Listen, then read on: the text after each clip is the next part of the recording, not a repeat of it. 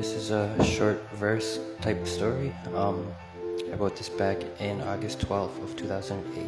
It's called Broken Heart and Alcohol.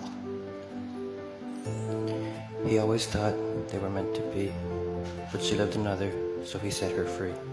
And now it's got him worse than he's ever been, giving up on his life, putting the blade to his skin.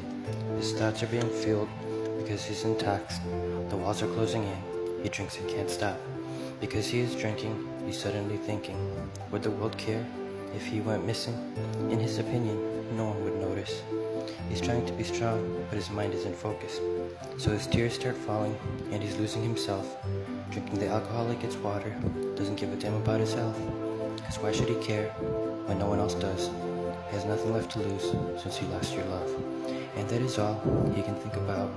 Down in the bottle until it's all out, until he can't take it and finally gives in, cause his world's already ended in his opinion.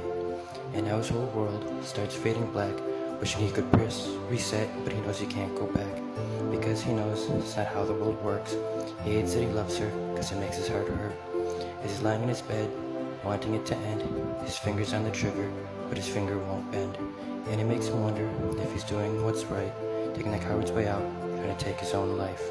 But for some reason, at the time he won't commit. He knows in his life is worth living, even if his life is shit. And that's inspirational for him to say, because it's better than going MIA. And because she doesn't love him, why should he pay? He'll keep on living for another day. Because he knows for a fact his life isn't over, but will it really change when he can't remain sober? So could this really be his final chapter? If he ends it now, then what comes after?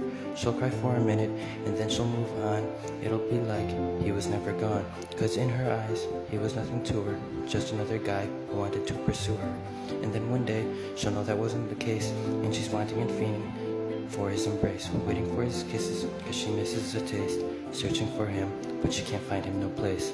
And at that point, it finally hits. She then realizes why he wanted to quit, cause he tried so hard to show how much she cares, but every time he needed her, she was never there.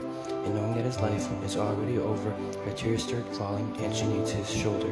But clearly he's nowhere to be found, except alone in a box, 6 feet underground.